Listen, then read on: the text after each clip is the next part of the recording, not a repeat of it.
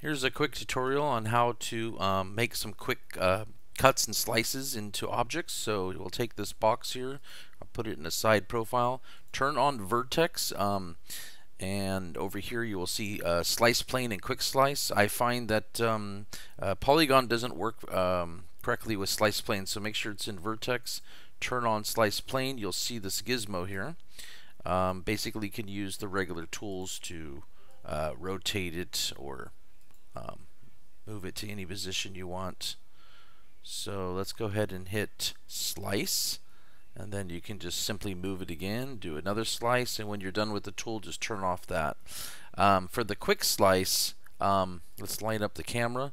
You will take a location like here and left click, and you can let go of the left click, and then it's waiting for you to mark your second position. So I can just come over here and then do another left click, and there's our other cut. So this always goes through.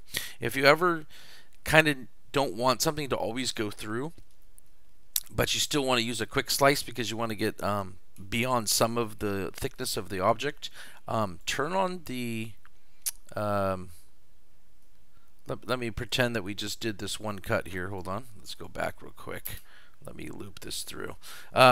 So let's say we just did this cut here, and you only want to keep maybe the front area of it. Just deselect the area that you want to keep, and then hit Control Backspace, and now you only have the cut in the area you want. So now you won't be sitting there using the cut tool trying to hand cut this thing and cause crooked lines and stuff like that. So thanks again, and support the channel and give me a like. We'll see you next time. Bye.